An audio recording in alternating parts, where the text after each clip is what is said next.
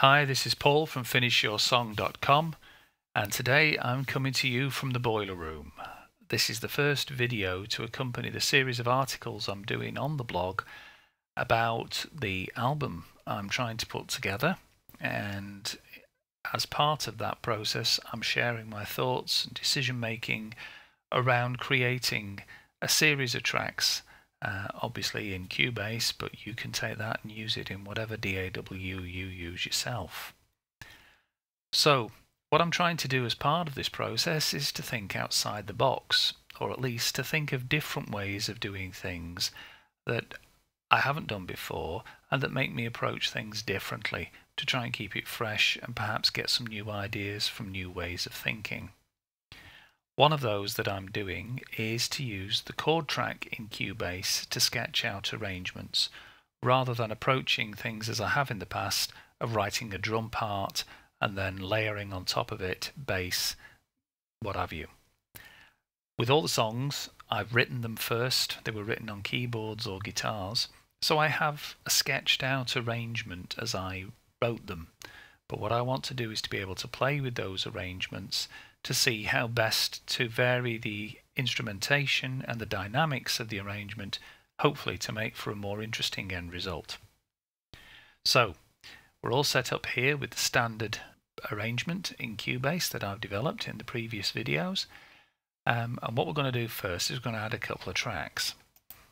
First track we're going to add is effectively a blank one, and that is actually going to be used to sketch out the various sections of didn't mean to do that.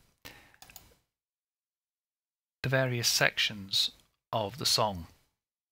You can use the marker track to put specific points in the song, but what we're doing here is developing and copying, pasting sections of the song, so that won't work for us. Also, this song is a highly repetitive one. It's built around a chordal riff, so you're going to end up with 16-20 bars at a time of the same chord sequence, and without the sections being drawn in, you've got no idea where you are. So we're going to draw those sections in now. I always start at bar 2, which leaves me a little bit of space at the beginning of the song. So the first thing we do is to draw in 8-bar segment, which is going to be the intro. I always do that, 2 capitals at the beginning, very vexing. I'll just zoom this up to single bars. Then we have the verse, which is 12 bars. I'll call that verse. And then we have the chorus, which is 12 bars plus the riff repeated. So we'll just do a 12-bar section there and call that chorus. And if you've been watching my videos for any length of time, you'll know that I do like my colours. So we'll just recolor them. I'm using the left and right arrow keys here to scroll up and down the keyboard. So having set out our 3 basic sections, what I'm now going to do is add a chord track. And I'm also going to put that into pink so that I get the faintest line here rather than a strongly coloured one. Now for the moment I'm going to ignore the intro and the verse because they use the chordal riff and that doesn't work as easily. But what I'm going to do here is I'm going to go straight to the chorus. Now we can type the chords in and that's fine, but what I want to do is to be able to hear the chords as I type them in. So we're going to add a track, an instrument track under our keyboards, just an instance of Halley and Sonic, and we don't need the player, the editor. And what I'm going to do is I'm going to load in an organ sound, a clean combo organ, and I'm also to colour it so that it's a keyboard instrument. And the other thing I'm going to do is I'm going to go into the MIDI modifiers and transpose it up by 12 notes, an octave in other words. If we go back to the chord track, you'll see it says use monitored tracks. I could specifically select the Hallian Sonic, but I'm just going to leave it there. And it has an option on voicings. You can either select piano voicing, basic voicing, and a guitar voicing. For piano and guitar, that affects what options appear in here, but I'm just going to leave it with that for now. Okay, so to add the chords, just get your pen, click, there's a chord. Now you can keep adding the chords, but what's easier to do is if we right click to get our arrow back, go into the chord assistant here, onto the editor, and you can just click. Now we don't hear anything. That's because we're using the monitored tracks. We haven't put the monitor on the Hallian Sonic. So, hallelujah. It's a bit loud, that. Hang on a minute. Pull that back down a bit. Okay, back into here. There we go. And you just click on there and it puts another one in. Now it puts it on the next bar.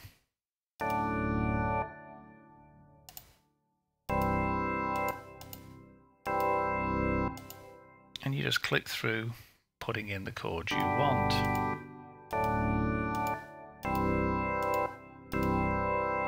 Now you can get quite exotic, as you can see. You've got majors, diminished, sustained fourths, of which more later, sevenths and major sevenths. C major 7 there, we'll actually put in a C7 chord. If you want a C major 7th, it's C 7th there. So, the reason I mention that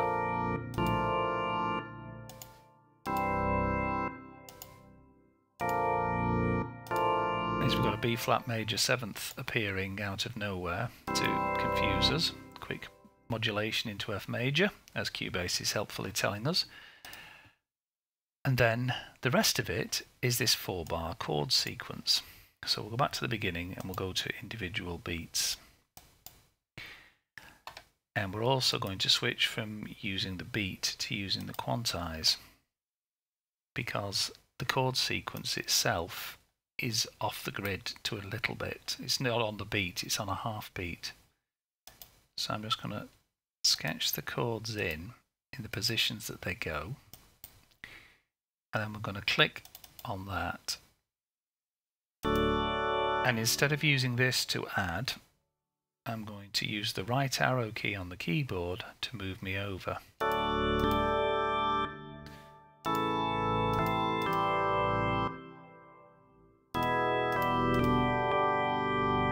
And that's it. That's me done. I'll go back to using the bar. Just cut and paste it in. Because I'm not on the bar with this chord here, if you try to duplicate it, it doesn't work properly, which is a bit irritating. Go up to single bars.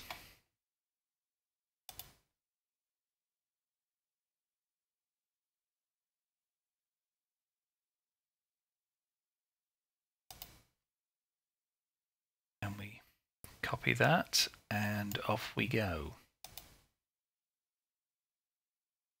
Pasting at the cursor position.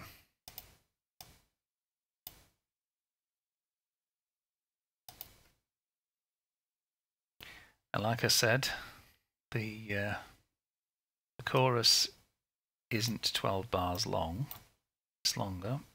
It's actually 20 bars, so we'll pull that out to 20 bars, grab that little lot,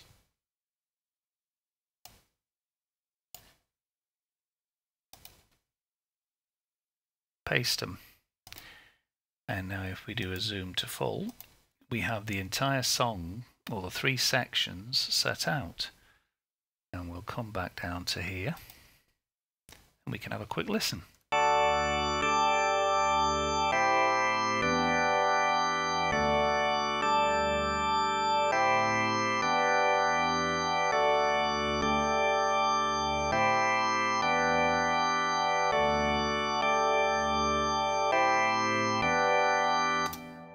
Now then, that's fine, but we want to actually replicate this whole structure 3 times.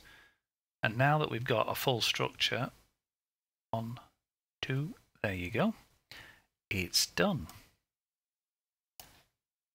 And we come back to here and again just colour it so that you can tell that you're not in the first verse, you're actually on your way to the second verse or even the third verse. So there you go.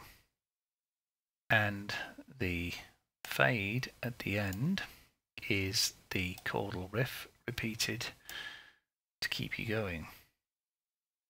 Yeah, that's not quite right, but never mind.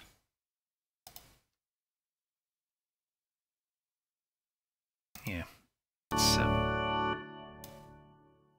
delete that, delete that, and hopefully now, yeah, we can actually repeat the whole thing. I think it's a bug somewhere in Cubase. We'll highlight those because they're not actually the intro, they're the fade. Recolorize them. 1.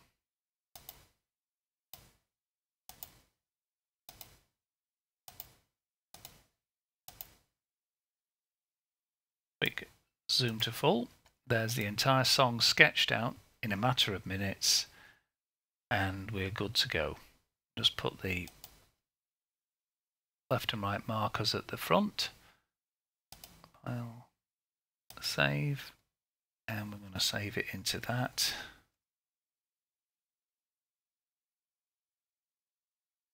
And there we have it. Song Too Far From Home, sketched out and ready to begin building the arrangement. Until next time, take care of yourselves, and we'll fade out with that organ riff.